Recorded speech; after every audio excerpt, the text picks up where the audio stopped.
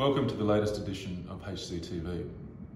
The concept of shadow directorship has its genesis in Section 9 of the Corporations Act.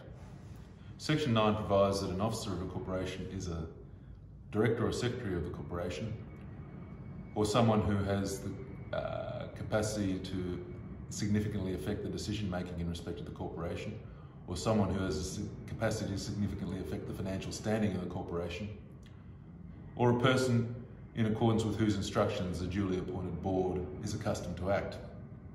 Accordingly, it's possible to be a director of a corporation without being formally appointed to the role. Some of the most blatant examples of Phoenix behaviour have involved individuals who weren't formally appointed to the role of director. It is consistent with the principle that a body corporate can be treated as a de facto or shadow director.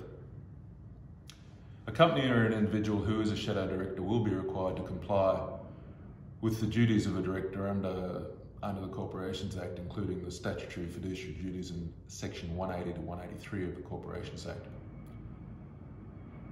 A shadow director can also be made liable for insolvent trading of the corporation. Financiers can find themselves transgressing into the realm of shadow directorship. Notwithstanding these provisions have been around for some time, liquidators are still encountering examples of professional advisors, such as lawyers, accountants and consultants, crossing the threshold from professional advisor to shadow director. Indeed, it might be anticipated that more professional advisors might fall foul of these provisions if they take a too hands-on approach to assisting their clients with the economic challenges presented by the current COVID-19 environment. Thanks for watching. See you next time.